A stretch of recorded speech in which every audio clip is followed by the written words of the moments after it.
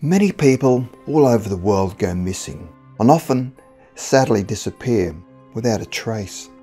The real mystery is in cases of people who vanish and then reappear, sometimes years later, with no explanation of why they left or where they have been. Here are 5 bizarre cases of people who seem to vanish into thin air, only to reappear just as strangely.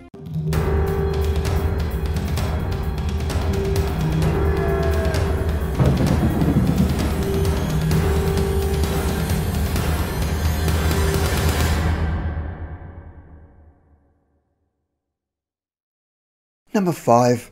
Dr. William Horatio Bates.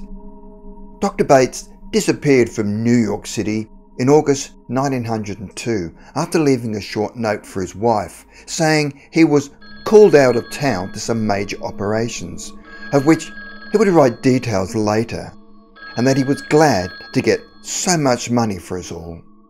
His hurried departure and delighted the prospect of a lot of money were all the more curious given that he was already a wealthy man. He neither returned nor wrote as promised, and after a few days his wife enlisted his fellow Masonic Lodge friends to try to find him. A virtually global search brought Mrs. Bates the information that her husband was in a London hospital and suffering from malnutrition, despite access to funds in London. On Mrs. Bates arriving in London, Bates denied knowing her, but agreed to stay with her at a hotel to stimulate his memory. He slowly began to recall receiving a request to set sail from New York some weeks earlier and performing surgery for a brain abscess on a patient. However, within just 2 days, he left the hotel and again disappeared. His wife continued searching for him until her passing in 1907. 3 years later, a fellow doctor and friend of Bates came across him in Grand Forks, North Dakota. Bates was working in his friend's ophthalmology practice. The doctor eventually took Bates back to New York, and the two went into partnership. However, strangely, Bates never recovered memories of his past life prior to that unknown call in 1902, nor what had happened to him. Number 4. Philip Cesarigo. Cesarigo appeared to have begun to live the life of a fantasist after 2 rejections of his applications to join the ranks of the elite Special Air Services, SAS, Special Forces Unit. His daughter described how he would dress like a typical SAS man and purposely drink in places known to be frequented by members of the unit. Then, in Croatia in 1991, he seemed to disappear, with some accounts implying that he may have been killed by a car bomb. However, in 2000, an intriguing new book appeared on the New York Times bestseller list entitled Jihad, The Secret War in Afghanistan. It was penned by a hitherto unknown author called Tom Carew, who had made previous statements about having served with the SAS for over 20 years. He had described training Mujahideen fighters against the Soviets in the 70s and 80s. Carew went on to become a regular media commentator following the 9/11 attacks. However, the more public appearances he made, the more his claims began to crumble, culminating in other SAS soldiers essentially accusing Carew of being a fraud.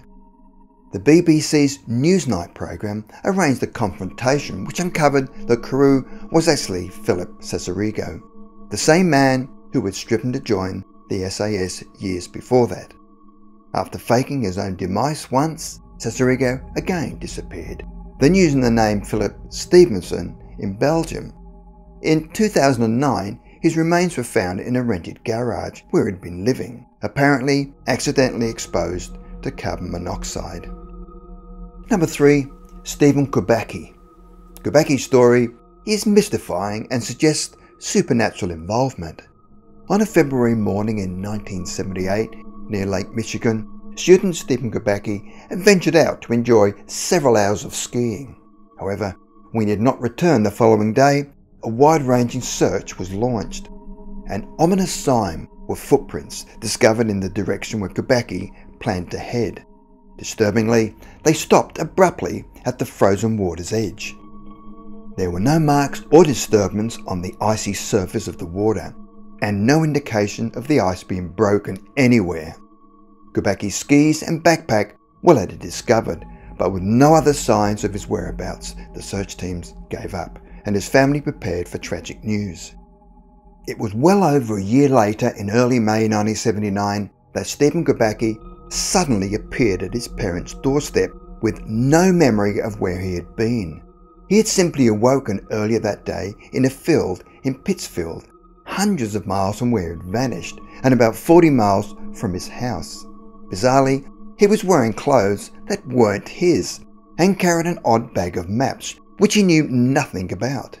Despite media offers of riches for his story, Gubacki retreated from the public eye, having no memory of the incident, but declining hypnotic regression. He denied experiencing any traumatic aftermath and wished to keep it that way. Number 2. Linda Arteaga. On September the 22nd, 2012, in the Arkansas Ozarks, brother and sister Eddie Huff and Linda Arteaga embarked on a day's hiking in woodland. Later, Eddie returned alone, explaining he had left his sister at a relative's house. However, the circumstances were strange. Eddie seemed strange and disorientated and appeared to have no memory of the last few hours, and it was discovered that 53-year-old Arteaga was not at the relative's house as he had claimed. A search party set out, and Arteaga was finally located in a strangely random spot deep within the forest. She seemed in shock and agitated by whatever events had occurred to lead her to that place. Arteaga later claimed that her brother had been injured and that she had decided to venture out and find help.